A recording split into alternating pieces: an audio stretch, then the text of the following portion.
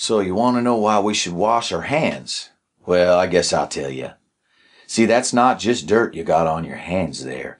You've been touching everything around you all day long, and each and everything you touched probably had thousands of tiny living things on it.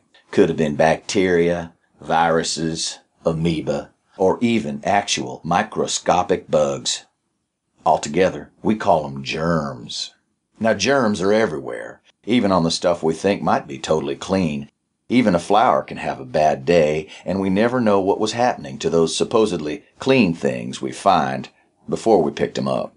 Now, those little guys, they're not all dangerous to us. Some of them can be downright friendly, but others can make us sick, and I mean real sick. And we stay healthier when we keep them outside of our bodies.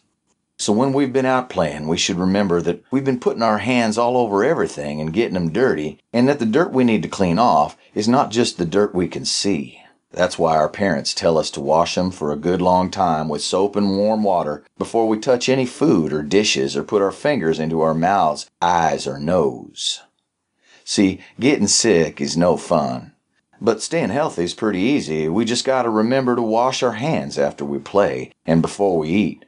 Our moms and dads will be happier and we'll feel healthier, jumping higher and running faster with less dirt and germs on our hands. In fact, hand washing just might be that thing that brings the whole world closer together, making it a better place for all mankind.